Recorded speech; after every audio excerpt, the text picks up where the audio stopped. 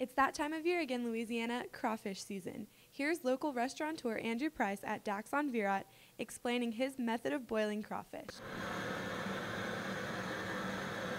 We get our crawfish, they come to us live from the farmers. Our primary vendor has farmers that have ponds out in Iraq in the Catahoula area, so that's where the bulk of our crawfish come from. When we get them, the first thing we do is we lay them out on a large table that we had constructed specifically for washing, and so we wash the crawfish. When they come out, or when they come from the farmers, you know, they still got mud and grass and all the stuff that they live in. It's essential to clean the crawfish to make sure that they don't affect the finished product's taste. Also, when the crawfish are being cleaned, Andrew looks for and removes the dead ones, insisting that you can tell the difference between boiling a live and dead crawfish. We boil them in water.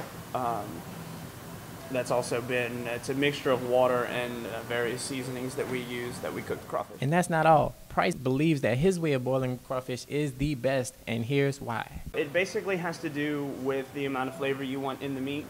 With crawfish are different because they're covered in a shell. Obviously, you have to peel them to get to the portion that you eat. With crawfish, the only way to do that is to season the water. It actually has nothing to do with cooking.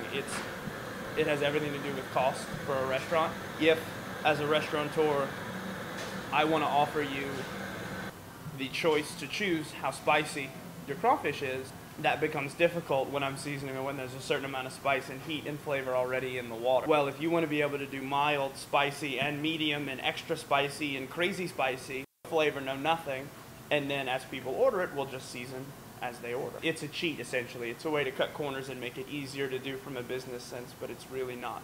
It's not the best way to cook them. It's not the best way to eat them. It's kind of lowballing your customers. It's no wonder why customers keep coming back for more. So maybe Price is correct in his insistence upon boiling with the seasoning in the water. Despite boiling and selling hundreds of pounds of crawfish a day, there is one lucky crawfish at Dax on Verot, Clarence, who lives in the restaurant's fish tank.